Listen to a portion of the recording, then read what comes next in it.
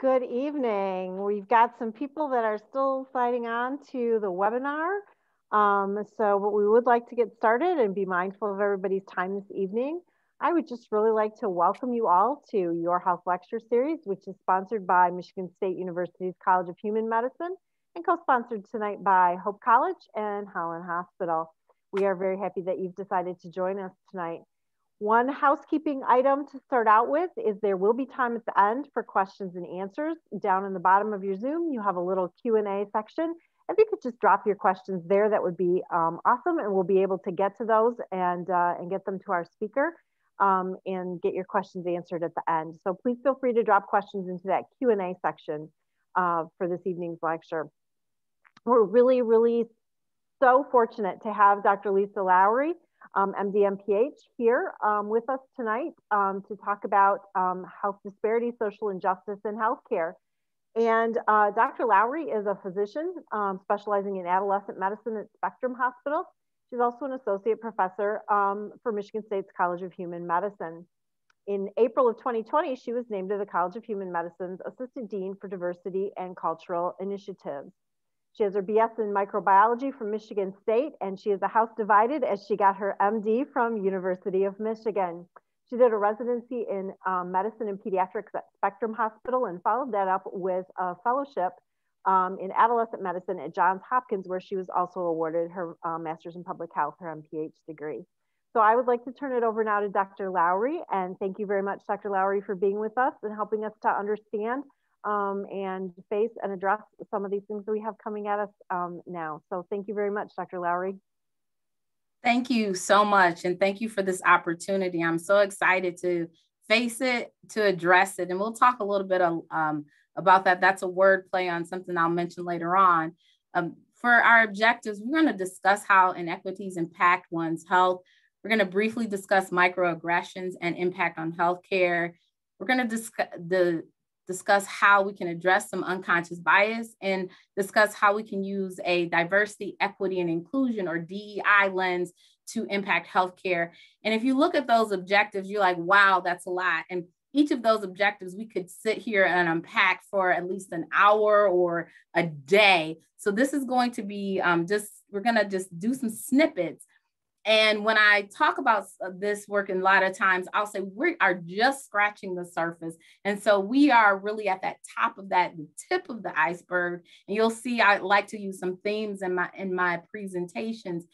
And as being a pediatrician at heart, I always tell people, do not take this one lecture as your diversity, equity, inclusion, or unconscious bias, that one conversation, but take it to hopefully spark some thought, spark some things that you can change, or maybe have future conversations and make it an ongoing conversation, or as the pediatrician in me would say, multiple series of shots so that you can continue this work.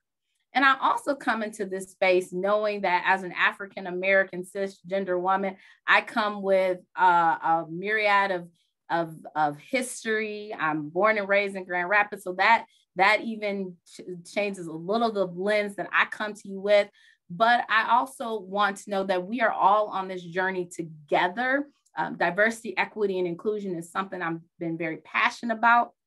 But I do not consider myself an expert. I may be a little further along or not as far as you are on your own personal journey. So we're going to talk and have a lot of unfortunately, now we cannot have open discussion, but we can have some time in the Q&A.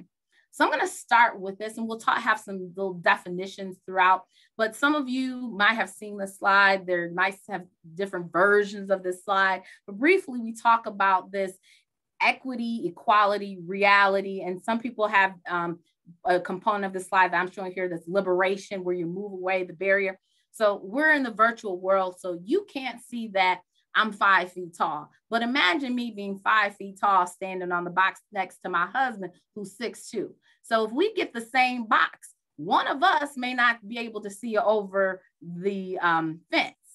So then if we talk about equity, okay, I'm going to get maybe 2 boxes to stand on. But some people even say, go a little deeper and say, well, how did I get up on that box? Did somebody help lift me? Did I use a ladder? What went into that? But when we really, let's be very honest about the world we face, and society, we all come with at different levels. So some of us aren't even standing on a box. We come lower in the ground. Some of us have more boxes. And then if you really, there's a component of that I heard someone present this, and they said, what about the person in the middle? What are they thinking about?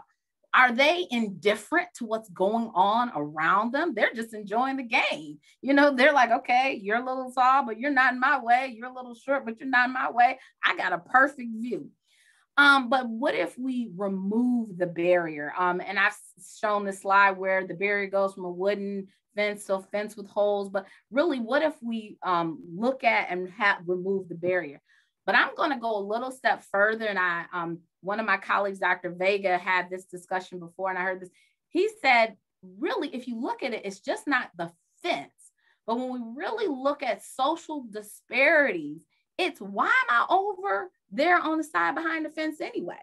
Is it because I didn't buy a ticket? Could I not afford to go? Did I get there late and all the tickets were sold out? Or did I just prefer, I don't want to be sitting in that crowd, and I prefer to stand where I can maybe catch the ball. But really, what is the mindset? Why are we over here behind the fence? But the real social disparity is, if I can't be in the bleachers, why not? And what separates me from those people in the bleachers versus me standing over here behind the fence? And so there's another conversation I like to have with people and say, thank you for removing that barrier, but why can't I sit in the seats? And so we know when we look at health disparities and social injustice, there are some people that will never, ever be able to sit in the seats. There'll be some people that be able to sit in the seats for a little while because we help them along. But when we really think at how we're going to impact, and I'll continue to bring it back to healthcare, how can we have health equity and address health disparities? So this is a quote that I love. It says, diversity is, when we talk about diversity, equity, and inclusion, and we also have to say diversity, equity, and inclusion. Diversity is actually being invited to the party, while inclusion is you asked me to dance. And I'm going to take it another step to another quote that I have, and actually have this on my wall. It actually says, diversity is being invited to the party. When you include me, you actually ask me to dance. But if we look at equality, and again, that's kind of that going again in that inclusion and equality, it's actually to be part of the planning committee. And reason I want to draw attention to that is because so many times we, in good meaning public health people, health disparities, we go into a community and say, this is what's going on. This is how I'm going to address it. But do you ever talk to the people in the community and really get their feedback? Are they part of the planning process? And even when we talk about healthcare disparities and we talk about health equity and healthcare mistrust, a lot of times, I'm going to bring it even back to the COVID vaccine. We know that there's some medical mistrust especially in communities of color with the COVID vaccine. So there have been several of us of color and in other groups where we have tried to be very instrumental in reaching out to our communities, our Black and Brown communities, and saying, hey, I got the shot. You need to get the shot. This is where you can get the shot. This is why we think you should get the shot. And so really, but we were part of that planning process. Someone didn't just say, hey, Lisa, we're going to go do this, but they brought us to the table and said, okay, you and some others in the community, how can we do this to make sure that we are addressing some healthcare disparities in the example of that COVID vaccine and trying to make it more accessible? So we're going to switch lenses just a little bit and just talk about social determinants of health. And this will tie into a slide a little later on. When we look at social determinants of health, and as healthcare providers, so often we want to fix things. We're fixers. We go into it to take care of people. But when we think about really what's impacting healthcare, you really want to think about its economic stability, neighborhood physical environment, education, food, community and social context, and then the healthcare system.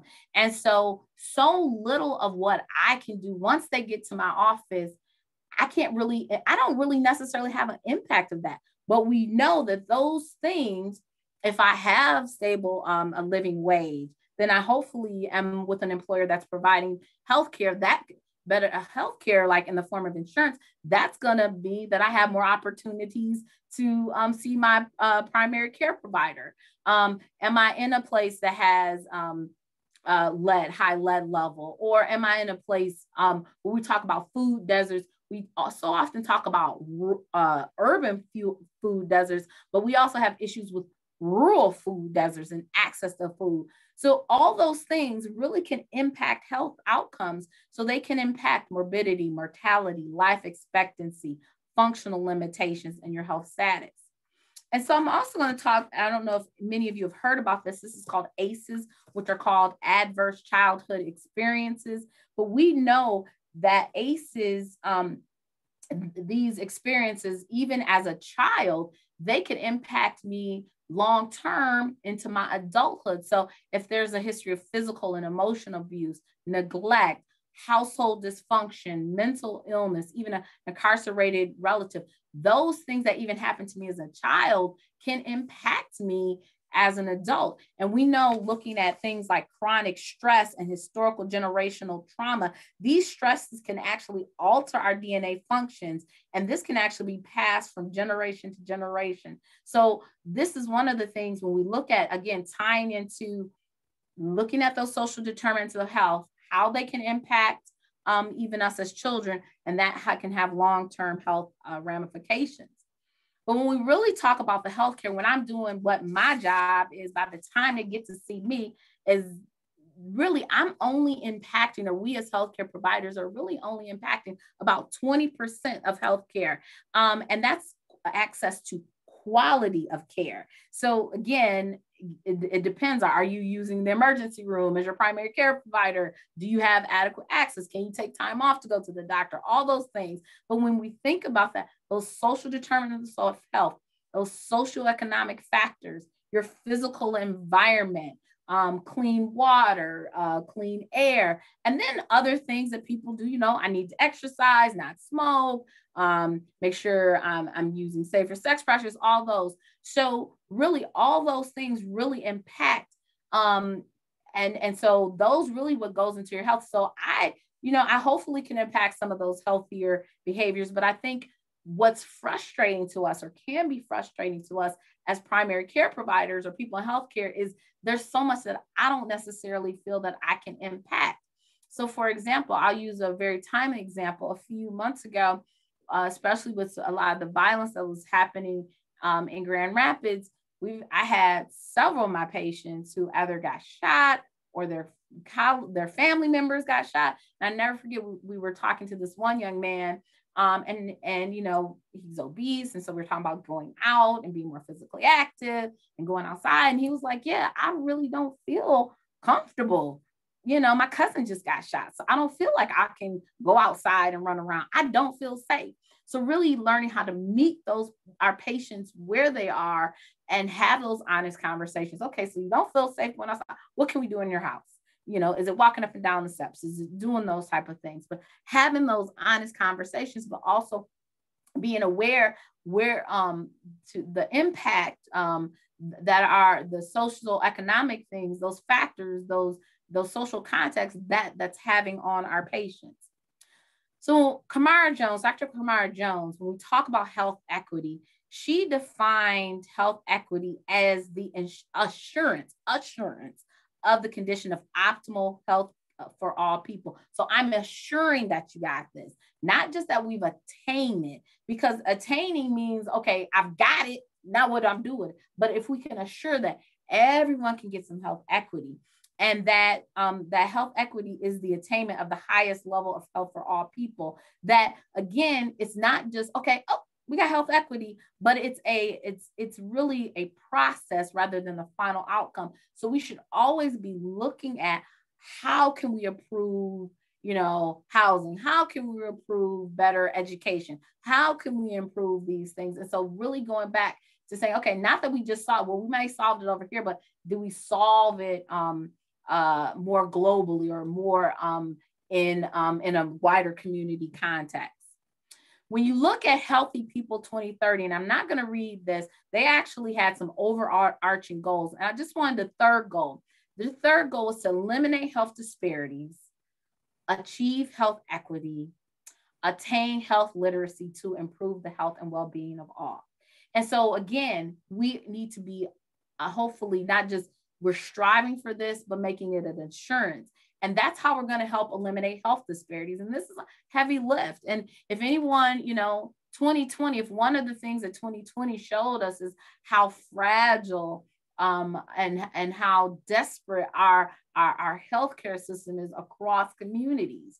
And then a passion of mine, another passion is really health literacy. I am amazed. I deal with teenagers and young adults, but I'm still amazed at how many people feel like they need to call my office just to get a refill. So you may know, and I may know that, Dr. Smith has sent in, my medicine and I have multiple refills, but some people are just saying, well, aren't I supposed to call the doctor when I need a refill? Or, I took my blood pressure medicine for 30 days and I'm out. So I thought I was better. So again, those are just some brief examples, but how do we help our patient? And that's not even really getting into when we get to language barriers. And that's a whole nother discussion, but how do we continue to assure and work on those health disparities? So health inequity is that uneven distribution of social and economic resources that impact one health. So maybe I get a small box, you get a large box, you get 3 boxes. And we know that inequities can lead to disparities, and disparities can lead to poor outcomes. So again, really just driving home that theme. And when we look at disparities versus inequities, and I got this slide from Dr. Deborah Verholden, when you look at disparities, they're differences. Inequities are unfairness. Disparities can be person-centered. Inequities tend to be systems or structures. She has this great example of when we think of disparities, there's downstream. So when what's going on right here in this one group, but really what's going on when we think of it upstream, what is really going on further upstream that impacts the disparity further downstream? And then we're going to talk about race versus racism. Again, looking at, we talked about those social determinants of health. So what upstream is really impacting economic stability? Is it that we don't have over here, I only make $12 an hour. Well, why do I make $12 an hour? Because that's as much as, company A can afford to pay me. But why is that? Well, because of, funding or because of government. So when we look at those things, we could try to address them downstream, but can we address them upstream? My patient doesn't have a ride, can't get to their doctor's office. Well, why can't they get to their doctor's office? Because they don't have transportation. Well, why don't they have transportation? Aren't you on a bus line? Well, not really. Well, the buses run, every 30, 35 minutes. And, my patient's not on the bus line. Well, how can we even think about that if we're looking at it more upstream? How can we impact that? And again, the frustrating part is sometimes when we're here in the office, we can't necessarily impact that. But I will say that if we advocate and work together, we can impact and gradually and slowly impact these. So we're going to talk a little bit about just a different health disparity. And this one is zip code. Your zip code is most important predictor of your health and well-being. And all zip codes are not created equally. So what I did is there's this website, Robert Wood Foundation. You can go on here. You can actually just put in your zip code. And this is life expectancy. And so I did 49423. I Googled Hope, and that's what it came up as zip code. And so that's Ottawa County, 49423. It said, basically for on average. Now we know within counties, it's different. 81 years is the life expectancy. However, if I did 49503, which is actually where my office is, in downtown kind of Grand Rapids, my life expectancy average will be 75. And so what is it? Now, again, you would say probably an oversimplification, because you could say, well, I know people in Ottawa County, if you're in this part and things like that, but just wanted to kind of give you that bigger scope.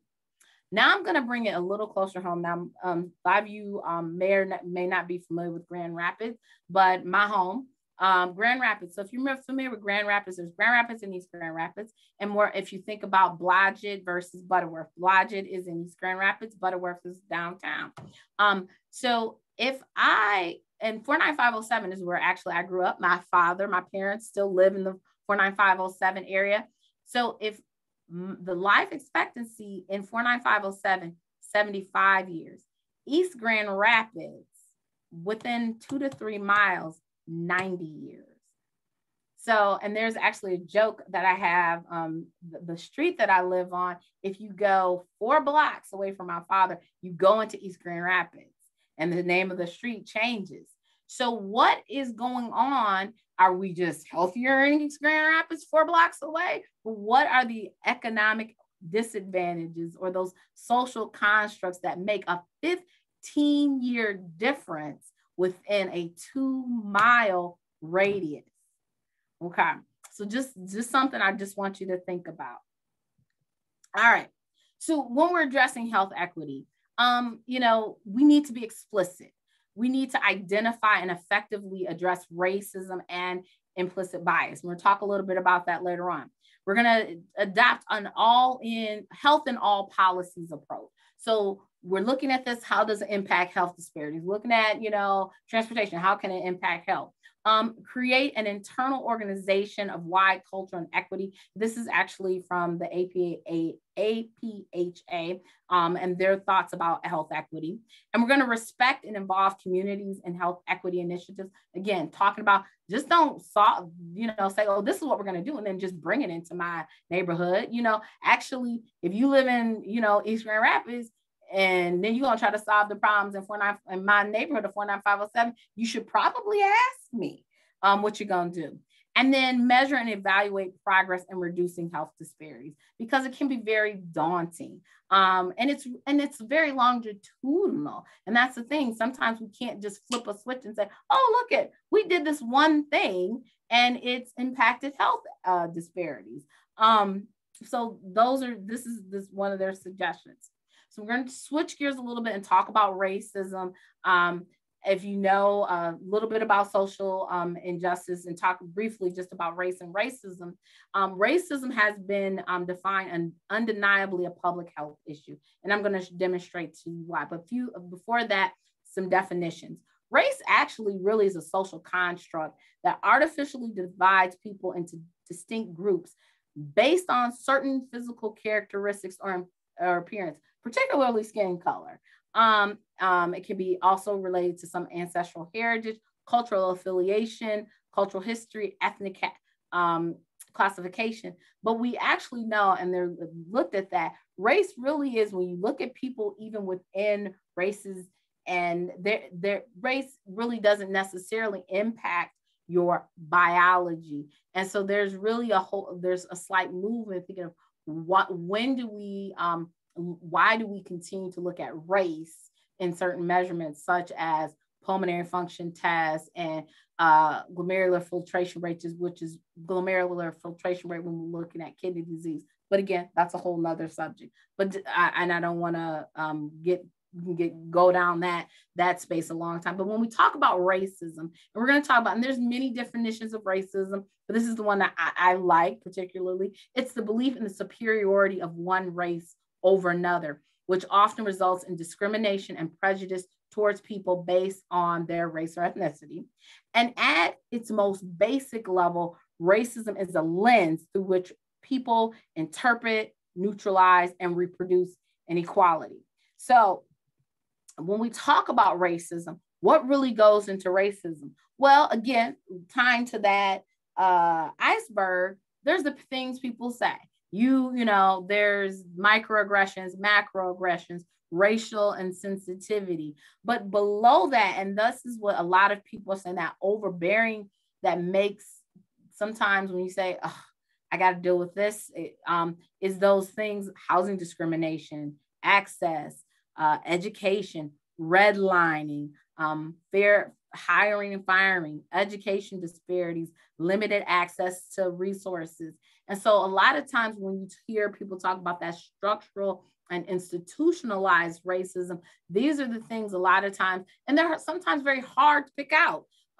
It's easier to say if someone's, saying a slur or doing something overtly. Microaggressions, you can feel that, but some of these things you're like, this is happening to our communities, or it's happening to people on not just an individual, but a societal and community level.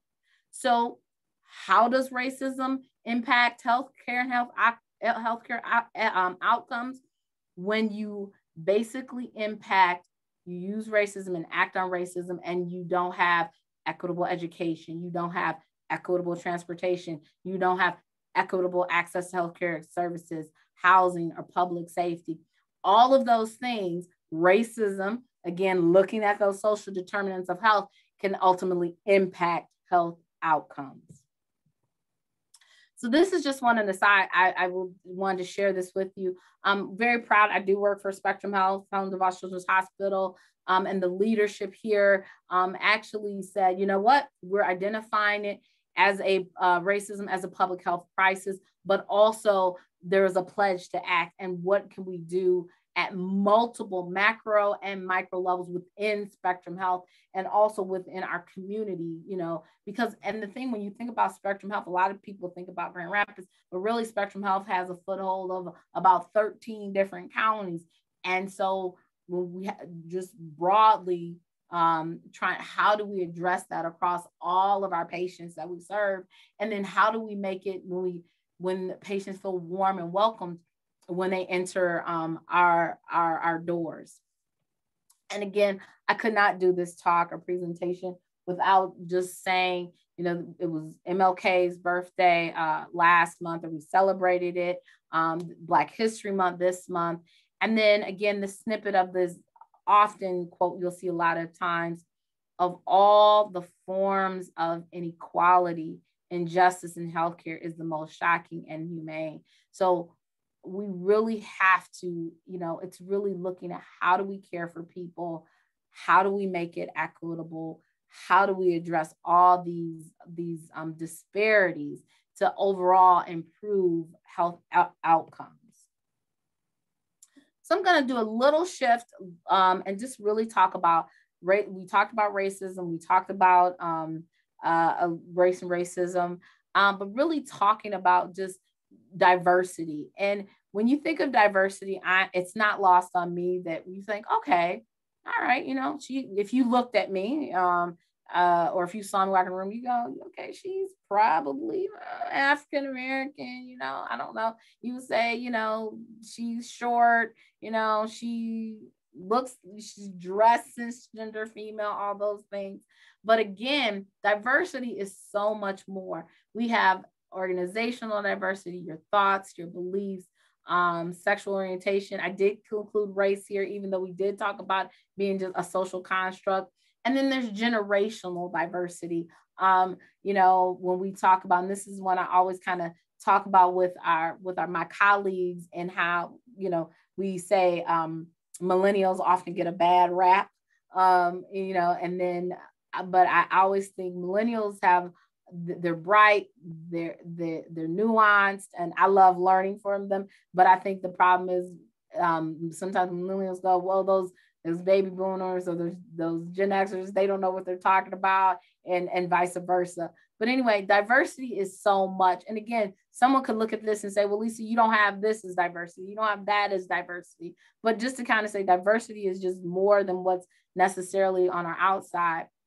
And so when we're thinking, again, I talked a lot about looking at things from a diversity, equity, and inclusion lens. I would be remiss as we talk about how do we treat each other? How can we bring our entire selves? And so when we talk about bringing ourselves into a particular space, can you truly bring your entire self to work or to school or in a particular space? And when we talk about that, really is, do we create spaces in which people feel comfortable to be themselves, or do people cover? And just here's a definition. And if you look at there's some data that says anywhere from 20 to 80% of people cover at some point. But covering is to downplay a disfavored trait in order to blend into mainstream, because all of us possess some stigmatized attributes. We will all encounter pressure to cover and really not necessarily being ourselves. And again, I think it's important that we provide spaces, especially I'll put it in my front door, that when patients walk into my office, I'm providing an affirming, supportive environment. And because we want people to be open, we want our patients to be able to share with themselves. We want to be able to have open conversations, because if a patient is not fully being open or sharing their complete self with me, then I might miss something. I'm more likely to miss something. And we all come into certain spaces with biases. And so Lisa Lowery has biases. Whoever's on this webinar have biases. And bias, unconscious bias, are these unattended, subtle, or subconscious thoughts that happen to us all the time. They can be ingrained mind bugs that lead to errors in how we perceive, remember, reason, and make decisions, or even interact with others. And so a lot of times when we're rushed, when we don't have the complete story, when we're distracted, we can revert back to a bias. And we would like to think that we're open-minded, fair, and without bias, but there's a ton of research that shows otherwise. And it's often uncomfortable to realize this for most of us. Dr. Benahi has done a lot of work in this area. I challenge you, you can read her book, or if you don't have time to read the book, there's a TED Talk. It's about 20-25 minutes just talking about biases. And a lot of times when I'm doing some certain trainings, and I know, you come in and people are like, oh, we're going to talk about diversity and equity inclusion. We're going to talk about unconscious bias. And people feel like, oh, here we go. And I usually start with just a simple, we all have biases. And people go, well, and people kind of get like a little uncomfortable. And I'm like, okay, let's go back. Coke or Pepsi? Diet Coke versus Coke Zero. Michigan State, then I go Michigan State versus Michigan, or, Ohio. And really people go, not that I'm minimizing deep-rooted unconscious biases, but again, kind of putting in the framework, okay, so now let's talk, we all have biases. Lisa Lowery has bias. So really kind of saying we all have bias, but it's most important to, number one, how do you impact biases? You become more aware that you have them, and then you work on them. And unconscious biases, they're pervasive and robust. They don't necessarily align with our declared beliefs. And we typically hold biases that favor our own in-group. The problem is our unconscious biases can have real world effects on our behavior, but we can learn to control our responses to unconscious bias and not act on them. And more importantly, there's a slide here. How do you interrupt these biases? Well, you got to be intentional, acknowledge, and be motivated to change. Okay, and some of our biases come from how you were brought up, your exposure, what you're fed by media, all these things. There are also studies that show that your memories and things that you've been exposed to even as a child, those can impact your biases. You want to give attention to when stereotypical responses or assumptions can be activated.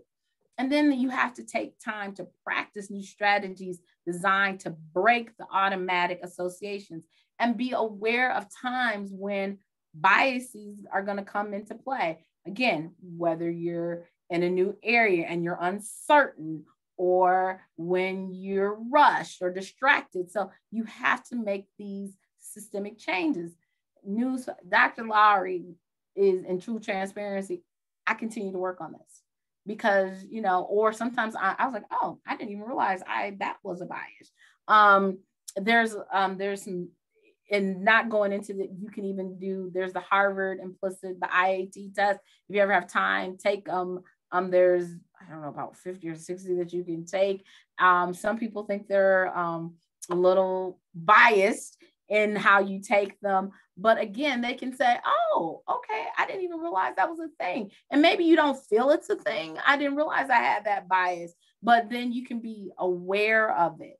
And then maybe aware that in stressful situations or in unknowing situations, you may be act on it. And the reason we talk about microaggressions and we talk about implicit bias and unconscious bias and stereotypes, because they can all interact.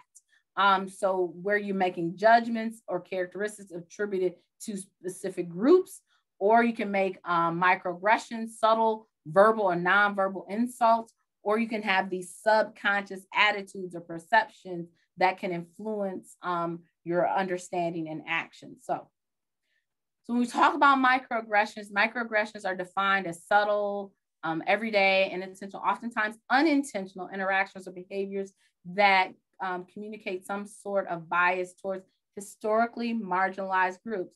And the difference between microaggressions or overt discrimination or macroaggressions is that people often commit microaggressions and they don't even know that they've done it. So I threw some examples up here, and no, where are you really from? Well, I'm from Grand Rapids. No, like, really? You're from Grand Rapids? Or you're American?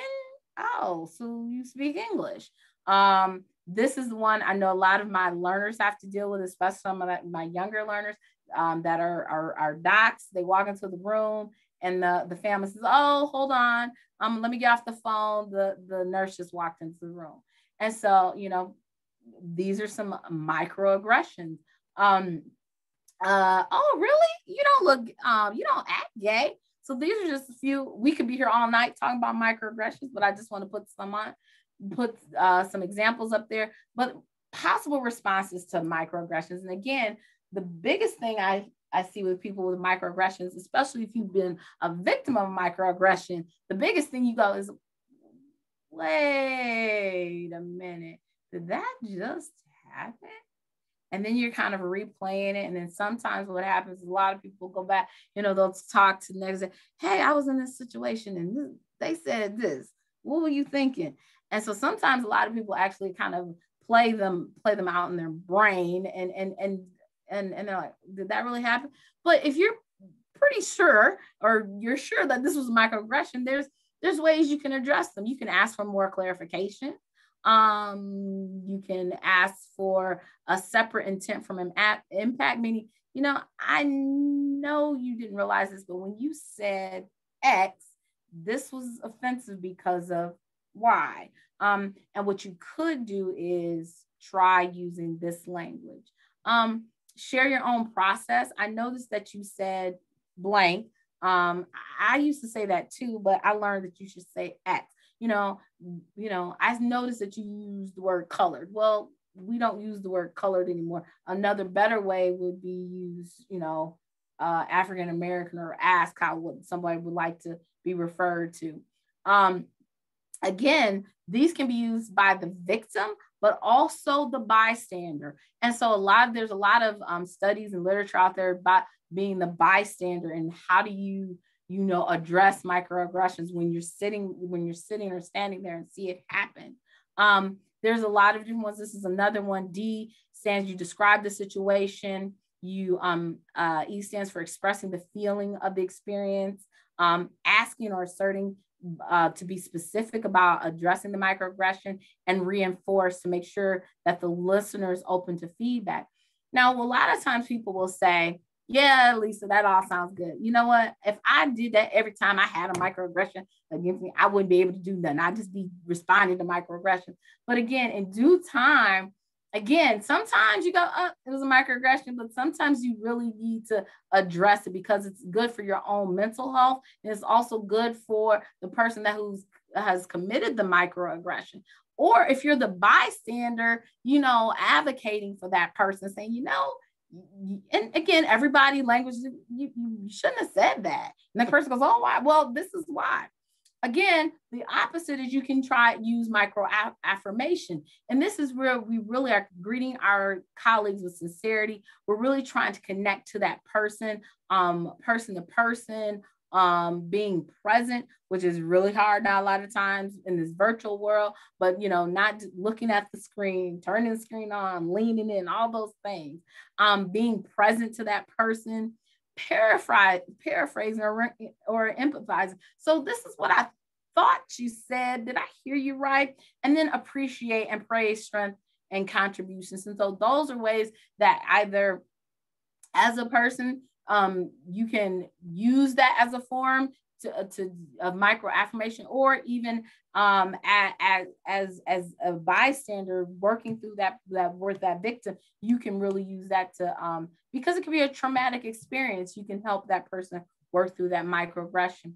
So other strategies of how we can mitigate unconscious bias, and I like this one because this looks at multiple levels, the organization, the division of the both. And you may say, and I always say, use your little sphere of focus. You may say, well, I'm just a student. I don't have power. I'm not here. But you do have, start with the little sphere. And maybe it's at that individual level where you're just learning and reflecting. Maybe you're just saying, you know what, I'm going to that webinar on, February 16th to hear this talk. Questioning and actively countering stereotypes. You can do both where you're mentoring, sponsoring, having some cultural humility and curiosity, and then intentionally diversifying those experiences. If you're in leadership, commit to culture change, have meaningful diversity training. I know here at the hospital, a lot of times we start every moment with a safety moment or a grateful moment. But have you ever thought about starting with a DEI moment? Maybe it's watching this TED talk, and that's 20 or 30 minutes, and then everybody talking it briefly for about 2 to 3 minutes. So those are some things that you can just do in your space to make your space a more affirming space. And again, there is so much work to be done. We are all at different levels on this journey. We're on different spaces. Like I said, you may feel like, well, I'm a leader and, how do I impact my space? Or you might say, well, I'm new at this job and I don't want to ruffle feathers. There's just a lot of work to be done. But I started doing this when I do this presentation or similar presentation, I'll go, your call to action. Begin with your sphere. Don't hide and don't be afraid. It's really scary to do this because the biggest thing is you don't want to be, I don't want to be a troublemaker. I don't want to do this. Or I want to learn more. And then be aware that these changes of how we're going to impact health disparities and improve does not happen overnight. And for some people, just even having these conversations, change can be scary. But I want to go back. Sometimes you can feel like this person pushing this boulder up a hill. But if we're all doing this work, if we're all working together, you can have some people pulling up the hill, you can have some people pushing the boulder up the hill, but eventually we're going to get up the hill. And then my other call to action that I've used is acknowledging, and again, everyone's going to be different, acknowledging that there is a problem. And if you don't think you have biases, you're wrong. And you might be the problem. I always tell people, start by looking at the person in the mirror, and knowing that we all, and I'm including myself, we all have work to do. Improve your culture in your space, in your classroom, in your office. If you see something, say something. And that helps going from just standing there being a bystander to actually being an advocate for someone. Move from being just an ally. I heard this at a conference years ago and I've continued to use it. Ally is someone that, oh, great, Lisa, an accomplice actually helps you get something done. And so if you're an ally, I'm going to challenge you to move to be an accomplice. And then how can you sponsor someone, either with a micro affirmation or sponsoring someone? Are you a leader in a certain space and you need to say, you know what, I'm going to, sponsor whomever, Joe, because I think they would be great at this. But then let me tell you something also. If you sponsor someone, if you ask them to do something, give them the right resources and the support, and then do the work. And because it's a lot of work to be done and the work can be overwhelming. And so I told you, I started off with this, face it, address it. Really, this is from a quote We've been using this quote we've been doing here with the residency program, a 21-week racial equity challenge. It's a version of the 21-day racial equity challenge. But this quote is not everything that is faced can be changed, but nothing that is changed can be, but nothing can be changed until it's faced. And so when we're talking about these health disparities, social injustice, inequities, we gotta face them. We gotta start somewhere. I sometimes have a slide where I have, how do you eat an elephant? Well, one bite at a time. And again, the work starts with you. It starts with us being brave, being humble, being intentional, being dedicated, all those things. But lastly, and I tell this, take care of yourself, take care of your colleagues, because this work, while it is inspiring and motivating, it can be very exhausting. So with that, I want to say thank you for this time. Thank you for this opportunity. I'm going to close out and then open it up for questions. And I'm actually going to stop sharing my screen.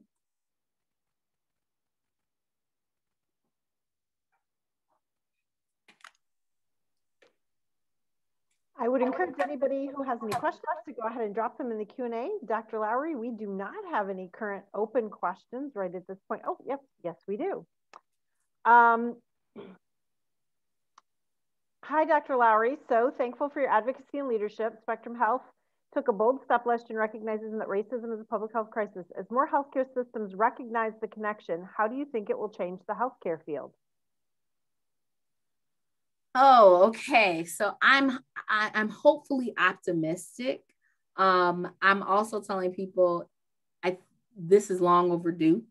And so I'm hopefully optimistic in the sense that I hope people not only say we're going to do it and put money behind it, and not only put money behind it, but put people in places to actually do the work. So I know that's a heavy lift.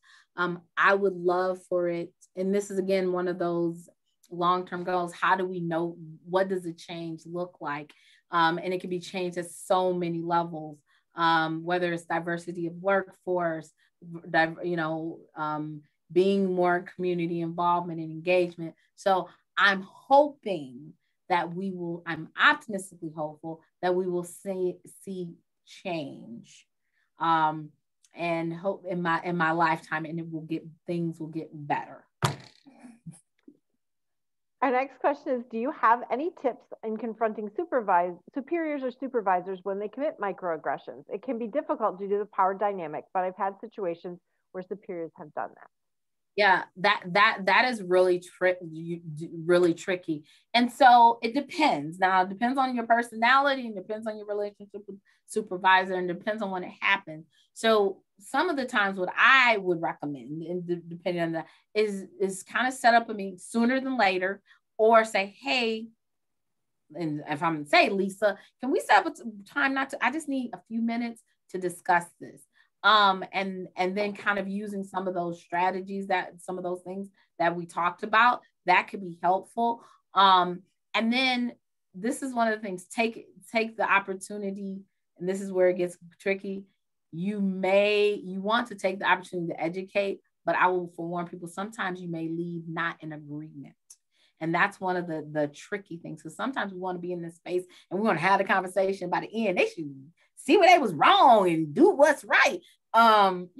They might be not on that quite at that level of that journey. So, but really taking the opportunity to maybe pull them aside and say, hey, we make this statement. Again, you may be also the type of person that, depending on the space you're in, you may say, hey, Lisa, when you made that statement about, all people, people being in the country by 3 years should learn English, that was really kind of inappropriate.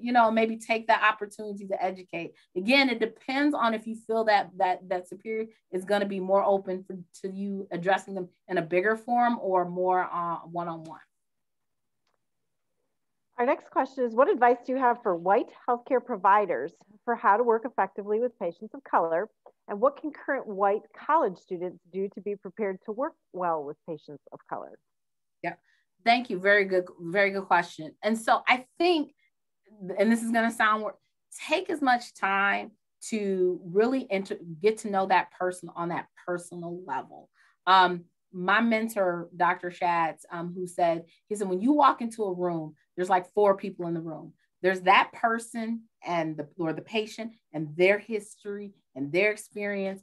And then there's you and your history and your experience. And so really kind of taking and learning about that patient, kind of getting an experience and knowing that patient's experience. Those, I think, are what's very important, and meeting that person where they are. And so the person may, for example, why are they not taking the blood pressure medicine? Well, did they not go to the pharmacy? You know, so many times, especially us as healthcare providers, we go, well, they're not taking that medicine because they're non-compliant. Well, kind of try to feel try to get the experience from that patient's lens. And I think there was another question, but I totally forgot. I'm sorry. I don't know if I answered both. What can current white college students do to be prepared? Yeah, I think the more you learn, the more you can interact again with that. Expand your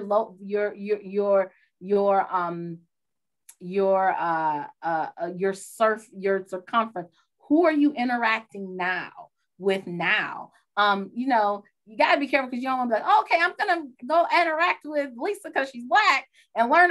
Because the other thing is, people don't want to be like, hey, I speak for all the Black people, or you know, I interact with so and so because they're X.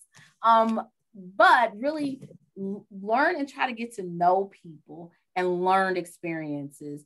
And the other thing is, there is a lot of information, good, reliable information out on the internet. The Fenway group, there's a group, Brown University has a lot of information on healthcare disparities and microaggressions. So I think the more you can have those personal interactions, the better off you can be. Thank you so much for being here to talk with us, Dr. Lowery. What are some of the best tactics you use with your patients who feel discriminated against, who need an advocate, and who truly need long-term systemic changes to benefit their health? Wow, that's a good. First of all, I listen. I do a lot of, I do this. I let people tell their story. I let people tell their story twice. And usually once by the 3rd time, I'm like, okay, I got it. But really kind of figuring out where can I fit in, you know, and really having the honest conversation with people. And sometimes people don't want you to solve their problems. People just want you to listen. But really engaging with that person, okay, and really kind of figuring out what's going on, and then where you can help. And sometimes it might be, you know, okay, this is a resource. This is where these are the next steps. Maybe even, you know, I've even practiced with some of my patients, because I work with teenagers and young adults. Okay, you feel like this is going on at work. How are you going to address it? Let's sit down and talk. Or maybe write out some stuff, some talking points, so you don't go into your boss's office mad. So some of those things are just kind of some of those little nugget conversations that you just kind of have to keep it simple with people. Has addressing someone else's implicit or explicit bias backfired on you as a Black woman in medicine? I have concerns about this, as I'm a pre-med student who's a Black woman as well. Wow, that is a really good question. I don't think so. No one has actually told me. I think it's just kind of where you are and how you address it, and taking the opportunity to educate. And sometimes, honestly, you just like, oh, I just don't feel like educating today. But I really don't think it's taken that much of a toll on me. I think the other thing I've done is, if you don't say something, it's going to continue. They're going to make, you know, whether it's a microaggression and they just didn't know it, they don't know no better. But think of how that experiencing that, even if you were the bystander, how that made you feel. And do you want to continue that behavior to continue on and continue that situation? Do you want to change the situation? So I think sometimes if you go into it with that sense that I'm going to try to improve the situation for my colleague or the next person up, it can also soften some of because it is emotional. Let's get it right. It is emotional, but it can kind of soften that conversation. And then again, I always enter the conversation. Sometimes it's you're gonna have the opportunity to educate, and you will maybe not leave on agreement. I love this next question. I was wondering whether you have encountered microaggressions in your work setting before, and what would you do if the microaggression is from a patient? Wow. So yes, not recently, I will say. Now I will say I have had some colleagues more recently had some micro and macroaggressions where people just said, I don't, you're X and I don't want you to take care of me. I think so it has been, I will honestly, I don't think it's been recently. I do think sometimes in the business world, people do underestimate you. And so I will say, if anything, my experience has been in some leadership roles and people have kind of underestimated me. I think the biggest thing is I have a kind of a variable trust of different mentors. And so I can always talk to my mentor and say, okay, this is what happened. What do you think? How should I handle that? But then sometimes you just really have to take the circle back and say, okay, what's going on here? Why did this happen? And then again, for me, I don't want it to continue to happen. So I'll be honest, I haven't had anything recent where someone just didn't want to see me because of X. But yeah. We have a lot of questions. That's okay. As a healthcare provider, how would you rebuild trust with a patient after unconsciously committing a microaggression yourself? Oh man, you just have to own up to it. Whether it's using inappropriate pronouns, saying something. I tell a story and I never get this. I walked into a room and assumed the person was Spanish speaking. I was an intern, and to this day, remember, and it was like 20 years ago. And was like, I'm waiting on the Spanish interpreter. I'll give you the short version. And they were like, well, we don't speak Spanish. Because in my mind, I saw brown and that was Spanish. And so I was so embarrassed that I said, you know what, let me try this again. And I walked out the room and came back in and reintroduced myself. And so you just really have to own up to it and apologize. For some of my patients, if I use a pronoun, just saying, I'm sorry, and move on. And I think really once people notice that it's really coming from a place of I'm trying to do better and then people usually go, oh, okay. They will give you the grace.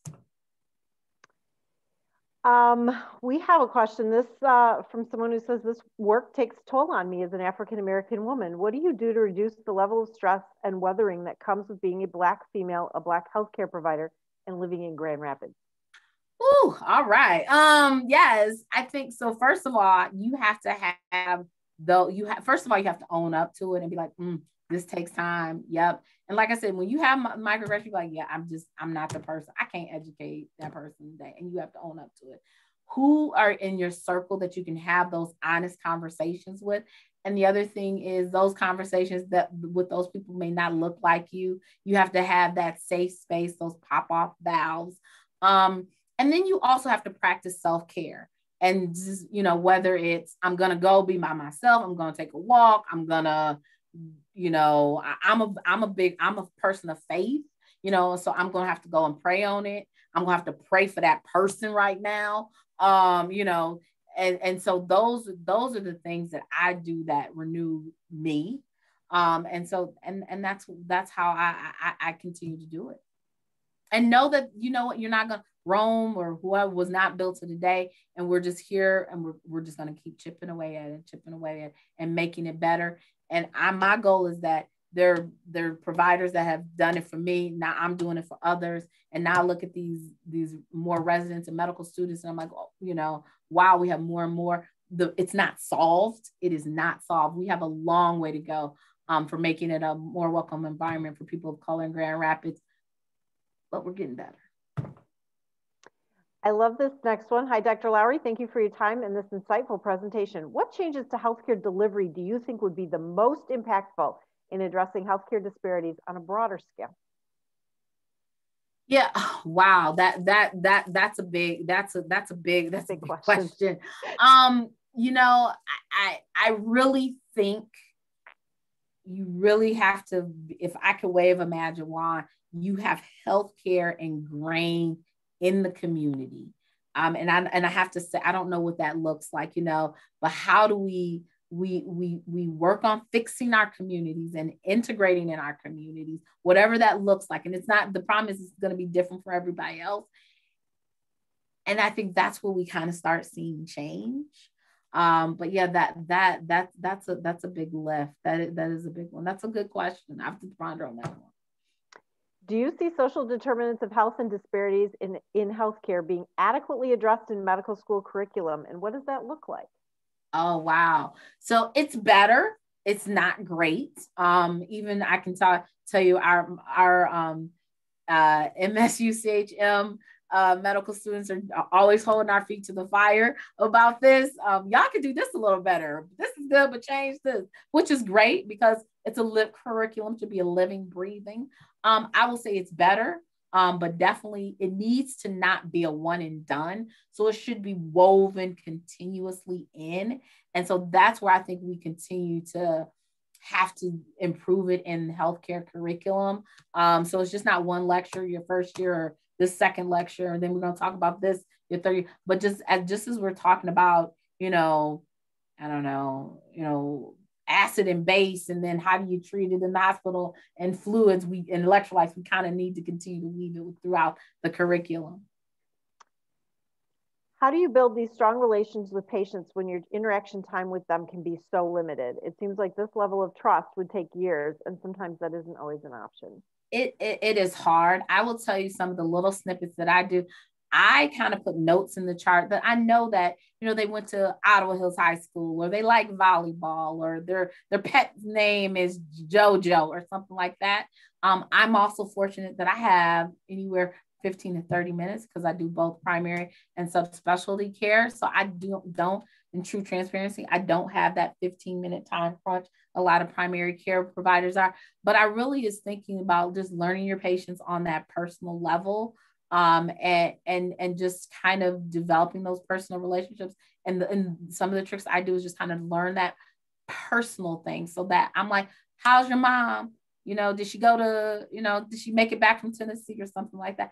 Those are those little snippets. And you develop those lifelong relationships. I mean, I've been doing this for now 16 years. So, I've had patients. I just actually had 2 patients today. Like, they were upstairs in the practice with their kids and stopped by to say hi. And, those are the heartwarming things that we do. But those relationships can take time. But I also think the biggest thing is that your patients know that they can be themselves. And a lot of times they may not be themselves on the first visit. It may take 2 or 3 visits for them to be comfortable with you. And sometimes that takes time. And so you might have to bring them back and follow up. But once they know that you're there and being consistent and advocating for them, that's where you develop those relationships. How has the movement to more telehealth impacted disparities in healthcare? That's a good question. So we definitely saw where some people, where they don't necessarily have the best broadband things, or just some people are very distrustful of telehealth. They feel like they're all their businesses out there. However, I actually have seen it in the good sense, where people who, transportation is an issue. They can do telehealth. Mom's not missing a half day of work because, we can get it where mom's there and the kids there, or the parents there and there, and, they're not missing a whole half day of work. So I will say that has been impactful and helpful for a lot of patients. So I've seen it. I will honestly be honest, and again, this is my lens. It's probably been a little more helpful in my patients. I'm still amazed how many young people don't want to, they prefer to come to the office. So you would think, they're always on their phones. Of course, they want to do a telehealth visit. But yeah, I've actually seen and used it quite as a nice tool They can do, we've done a telehealth visit, they're in the car, not driving, but they're going from one to, they pull over and we're doing a visit, and then they go off to do whatever else they need to do. How do you recommend we bring this into our nursing programs? There seems to be a lot missing, especially in smaller communities where there are few, if any, people of color. Wow. Thank you for that question. I think we need to do a better job of recruiting our nurses of color, but as we recruit, having those conversations, and really telling people, okay, you know what, these, whether it's having panels, interacting with more diverse people, knowing all those things, we have to do a better job of improving, I think, our recruitment pool for nurses. But continue, it's again, weaving these discussions in part of the curriculum. And then when people graduate, it's not a one and done. We continue to have these conversations. So you're building on those skills, because there's nothing like once you've read about it, but then when it happens to you on the job, you're like, okay, I can use those skills that I've learned. But continue to sharpening those skills is actually really, really important. Could you address the role of literacy and health literacy and the SDOH? What ways are there to de-silo health and education efforts to help build equity early in life? Oh, wow. Y'all deep tonight. Ooh. That is a question. So let's go health equity and health literacy. This is going to sound we have to make sure that we're talking in simple, non-healthcare speak to our patients, and regardless of their economic or background. True story. There was a relative of mine who was having some pain, went to the doctor and was like, they were like, well, came back and was like, well, the doctor just told me to take some ibuprofen. I said, you've been taking ibuprofen? And they said, no, I've been taking Motrin. And I'm like, and this person has like 3 degrees. Like, so healthcare literacy is a big thing. We think about it at the, just reading level, but we have to talk and just keep it simple. I'm a person about keep it simple, and we have to make sure it's available in all languages, that we have adequate interpretation services, all those things. So there is a lot of work we have to do. I don't even know where to start with that one, but yeah, I'll start with that. This other person wants to know if there's anything, or that you're aware of anything right now for helping undocumented immigrants, migrant farm workers, homeless populations to get COVID vaccines. What do we do for the people who can't get to the pharmacy or can't sign up online? Yeah, so my understanding, and actually I'm just going to say this because this was just on the news last night, there are some organizations working with the food industry and healthcare industry not healthcare industry, the agriculture industry, particularly migrant workers, working on getting COVID vaccines. I cannot speak to particular any initiatives, but I know that's something there where groups are looking at as part of the rollout. I think the biggest thing now is we just don't have enough vaccine. And it's almost a good problem. I'm happy to see people want the vaccine. The sad part is we can't get enough out there. So I would hope there will be some type of initiatives where so the one thing is I will say is that we have been reaching out to some communities, especially our Latinx community in Grand Rapids, and doing some community vaccinations, community clinics, like we had one at churches and in a community center, and letting people know that you can come. We're not checking your documentation status, but getting out. I think it's going to be a bigger push to getting out into more agricultural areas. So more to come. The next person would kind of like to know where they might start initiating this conversation, because they work for an organization that has ignored it entirely, ignored any kind of conversation about race, even with all the changes happening in the world. How would you bring it up to acknowledge that there might be some changes that need to happen? Wow. So one of the things you can do is say, if you're, you know what, I went to this webinar at Hope, they were hosting, and this is what I thought was, a lot of times that is a good way to bring it up. Are there ways to give leadership feedback? And how do you push for it?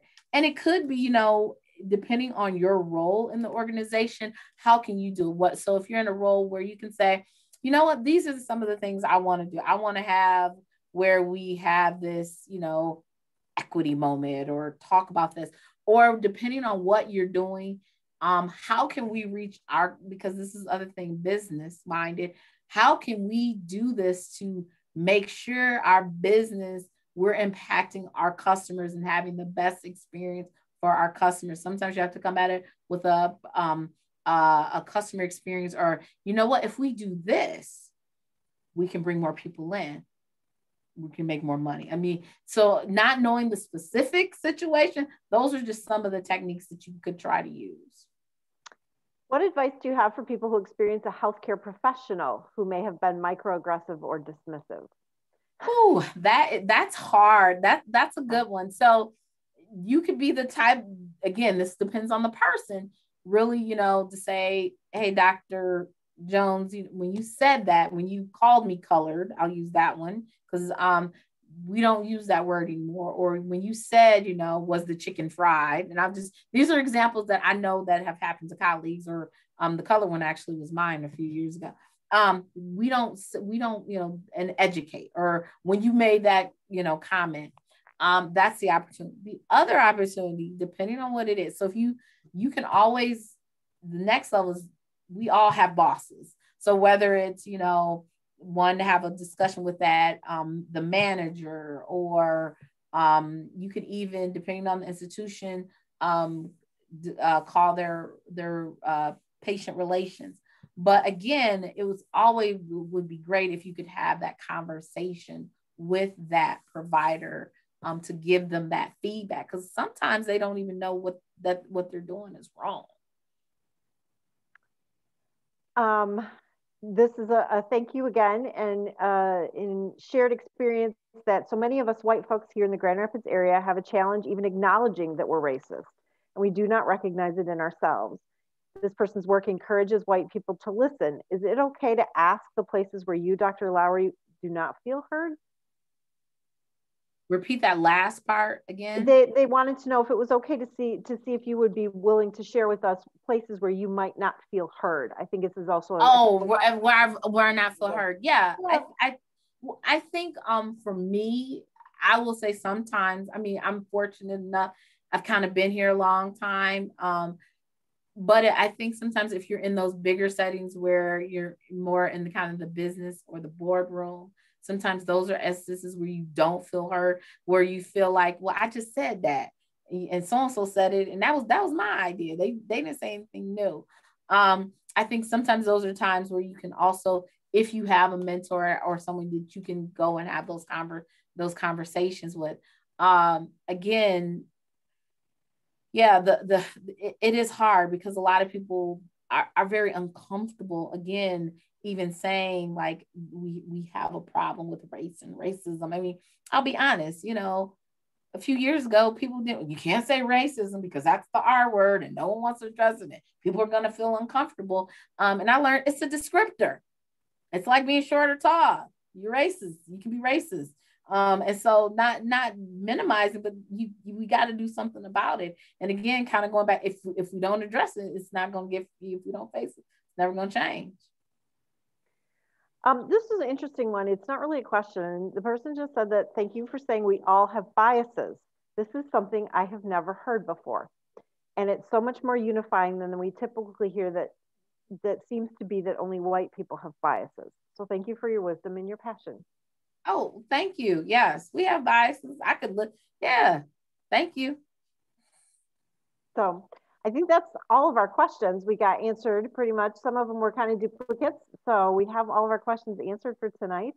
Well, thank you. I appreciate this opportunity. And again, we're all at different levels of the journey, but and it can be overwhelming and just hardening, but I think things are going to, things will hopefully get better. we'll see. I'm optimistic, we hope.